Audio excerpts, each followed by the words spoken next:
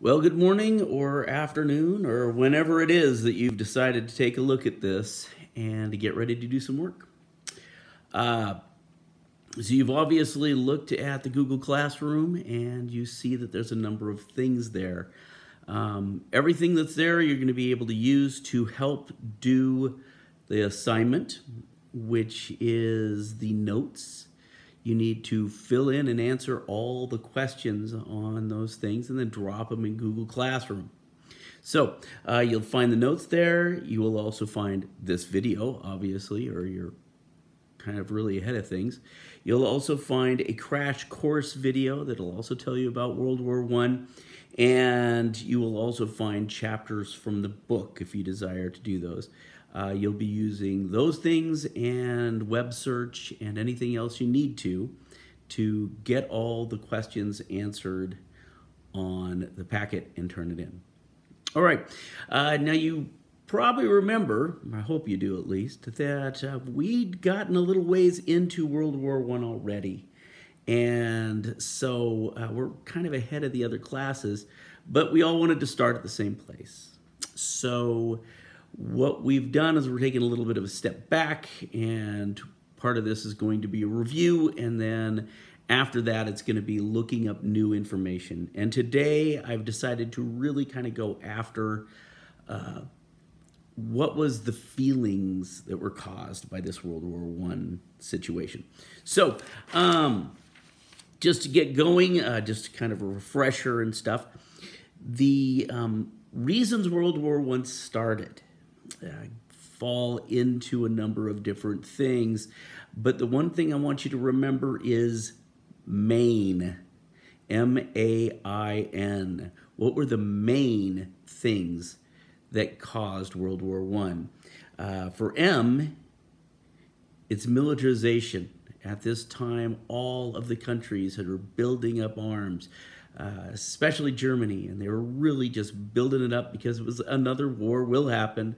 We've got to be prepared for it, and if we've got all this stuff, we're going to kick everybody's butts. The A stands for alliances. Alliances. This is where they've decided to team up. Why just take the hit by yourself as long as you can get a hold of other countries to protect yourself? You remember we did the lineup of the people in the class, big kids and small kids and everybody coming together to be able to win a fight. Well, the same thing was happening in this war. The I in Maine stands for imperialism. This war has all of these countries looking outside of its own border and figuring that they need to expand to be able to make things work. So this is going to put an extra strain upon all the different countries.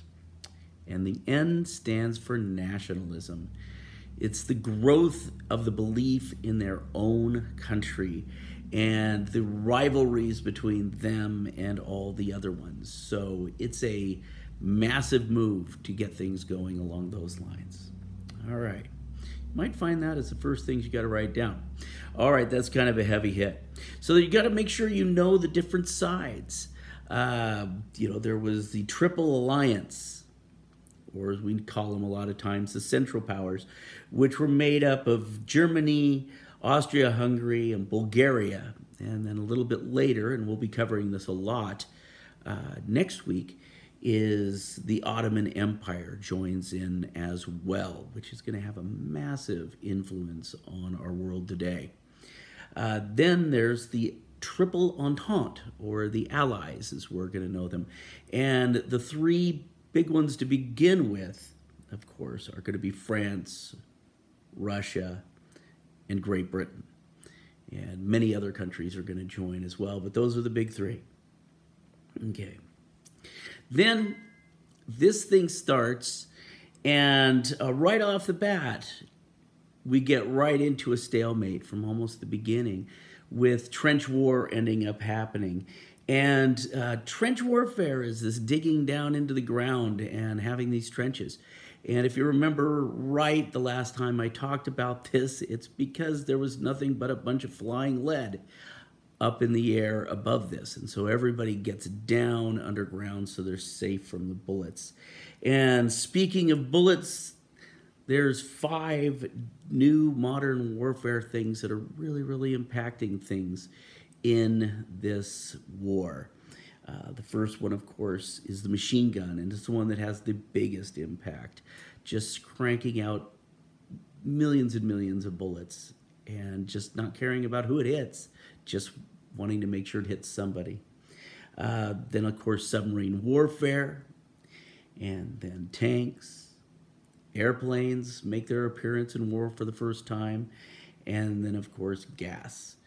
And so those are the main 5 modern weapons that are going to be used. You might find those on that piece of paper too.